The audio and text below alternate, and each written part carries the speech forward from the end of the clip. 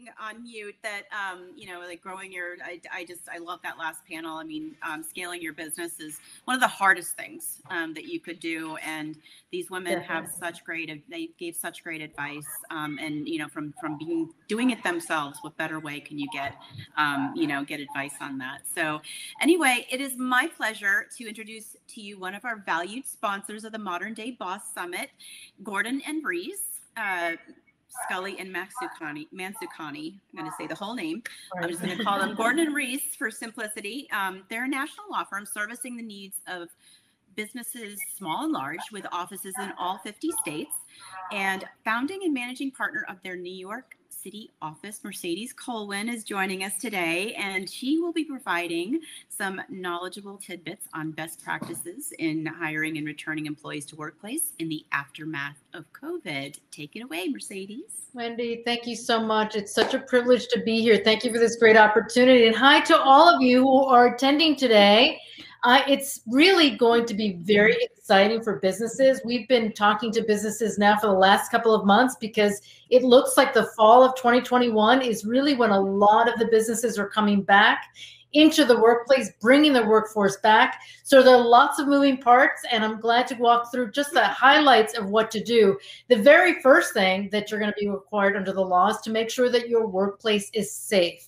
So we've heard a lot of guidance from the CDC, which is all great news for those of us who are out and about, going outside. Certainly if you're fully vaccinated, you don't have to wear a mask. So that's great news for a lot of folks out there.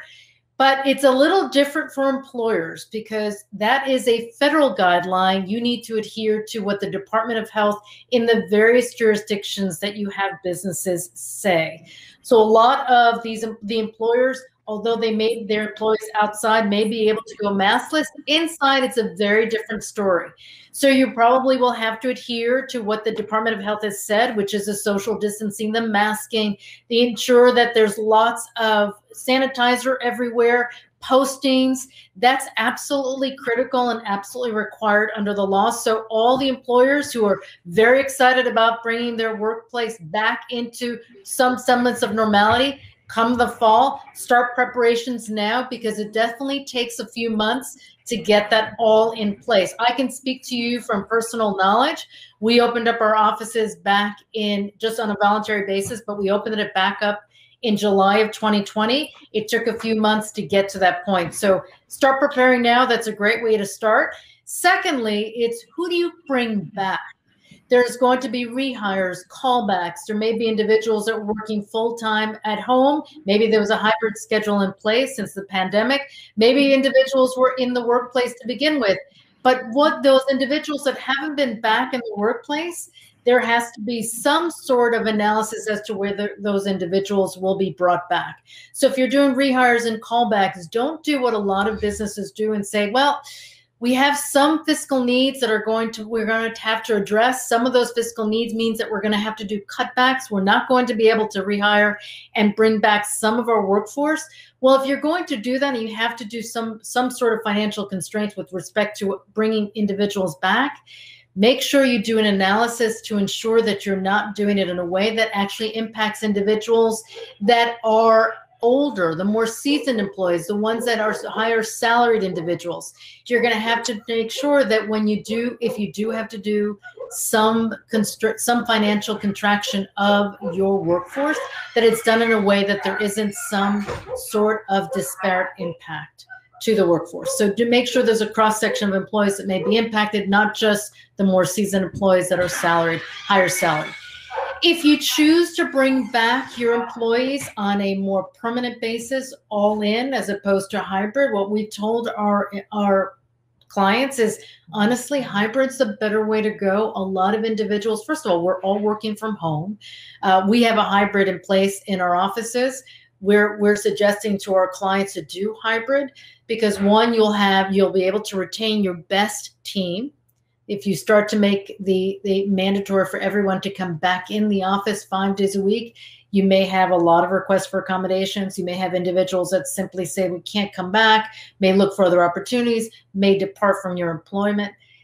from your employment and your place of business. So be very careful about making those decisions, but it is something to be determined by the employer making those decisions. I will say that before the pandemic, employers could say, well, look, we're looking at this situation. We can't have individuals work from home. It becomes just too untenable for the business. That's just not the way anymore. If employers are looking at this and saying, we're not going to be able to accommodate individuals, we're going to have to require them to work from home. Well, working from home and saying that to a court, to a trier of fact, or to a judge, that it's just too much of a hardship on the business, unless you're in a service industry where you're actually interfacing with clients, making an argument that it's too much of an undue hardship for individuals to be accommodated to work from home on a permanent basis or a semi-permanent basis or a hybrid basis, it's going to be something that's going to be scrutinized. And frankly, it's going to be a hard argument to make, and make a viable one if challenged by an employee in the future. So we've been suggesting to employers, make it hybrid. You'll have a much happier workforce. If you can do it hybrid, great. If you can't, then obviously it can't be, but just be aware that there might be a challenge to that in the future. So you've got your workplace back. You are complying with all the departments of health around the country. You're absolutely fine. Now, some of the things that need to be addressed is, how do you, if you have a hybrid, how do you make sure that your corporate culture is effective to individuals within the workplace? How do you communicate that? How do you connect with your employees if they're not interfacing with one another one-on-one on a every day? Well, you do it by doing what we're doing here, which is amazing. I mean, Wendy and I talk about this all the time. We have great conversations. We connect wonderfully. We're able to connect with individuals around the country and around the globe for those who attend from around the globe. It's amazing what Zoom has done. So all of that can be used. These are great, useful tools. Use those Zoom meetings. Use those meeting platforms. Use team meetings. All of those platforms are so effective to ensure that your corporate culture remains intact and robust. And lastly, be flexible. You know, if anything, what the pandemic has shown all of us, we need to be flexible. We need to be open-minded. The way we did our business is entirely different in the past. And frankly, we're still learning day by day what the business opportunities and what the business is really going to look like in the new normal. We haven't really entered the new normal yet. We're sort of figuring things out. But come the fall, when everyone's pretty much comes back to what their new normal is, whether it's a hybrid or it's full-time back in the office, we'll have to just remain flexible and continue to work really hard to make sure those connections stay in place. Wow, that was amazing. So 10 minutes, and I'm impressed. Too nice. I love you, Wendy. You know, you are such a rock star. When you called me to participate in this organization, I couldn't have been happier. So we are incredibly lucky to have you, and you know, you're my spirit horse. So I thank you so much for all of your great advice, and we look forward to having you on Boss Talks. I think that this topic definitely this is not the end point. We will be exploring that even further. So become a member of Boss Talks, and you will see more of Mercedes for sure. Mercedes, how can we find Gordon and Rees? We have 70 offices around, actually our 70th office is in Korea. Our 69 offices are nationwide. You can find me in our New York City office. You can certainly Google me, Mercedes Cohen. I'm here. And our offices, we service the entire country. We have 69 offices. I'm basically an office in every state. So any needs anyone has, we are corporate litigators. We do everything from whether it's something to do with your business, any of the commercial employment, or anything in between. So we're happy to help, and we're privileged to serve anyone that's part of this organization.